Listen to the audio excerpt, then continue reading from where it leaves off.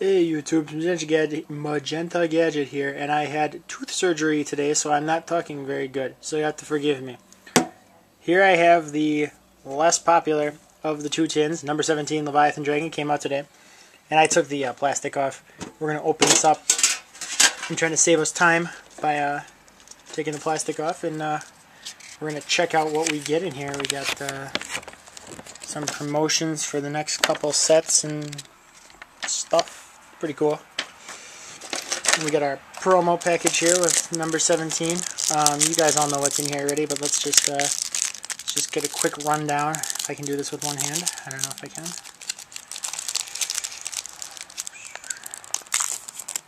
Sure we did. Got Leviathan Dragon, who's an excellent Xyz monster. Going to be kind of a big deal this format as long as Tour Guide stays the way it is. Beast King Barbaros, Dark Samorg, Stygian Street Patrol, and of course, Pot of Duality. Holy crap. Which to me kind of looked kind of cheese as a super rare, but it's Pot of Duality. Does just the same as every other one. These are not as good as the other promos, but still good cards. This is solid, obviously, in Infernities. This could develop a deck of its own. I don't know what good setting is not going to do your opponent this format. With MST being going to be so rampant, sets aren't going to exist anyways. But we'll see. Maybe somebody will find some use for Dark Samorg. Barbaros is really good for skill drain decks, obviously. TGs, all that good stuff. And, you know, I just said Leviathan, as long as Tour Guide is the way she is, that card's going to be quite good. So, we have our 5 packs here. We're going to try and open these one-handed right fast. I'd been thinking I'd have split all these before I started the camera, but that's okay. We'll get it all done. I'm going to do the Extreme Victory last because then, you know, if there's a Tour Guide, that's the last thing you see. Not that I'm like, oh, who gives a shit about this next pack, because this was a Tour Guide. First pack, got not a lot. Kagamusha is the best common. I mean, not very much in that pack. The second Storm of Ragnarok pack.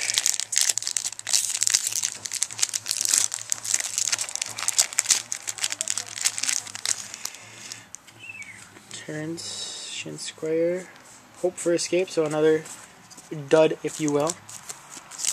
Next you got a little Trishula's Triumph. Maybe there'll be a Trishula for the Triumph. Oh boy. Genix Ally Power Cell, hell yeah. Not even a Birdman in that one, but that's okay, you guys are enjoying this.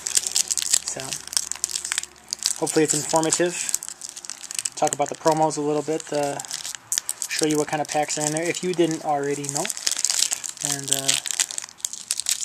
you know, just hear my voice since I haven't been around much, but I've been ending the summer as far as work and stuff goes, and I've been suffering through some teeth problems, which I had surgery for today, so this general guy, some Jurac stuff, and not a Birdman again, but that's okay.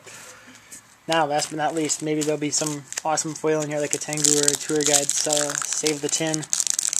I don't know, the tin kind of pays for itself with the whole Pot of Duality thing, but we will see.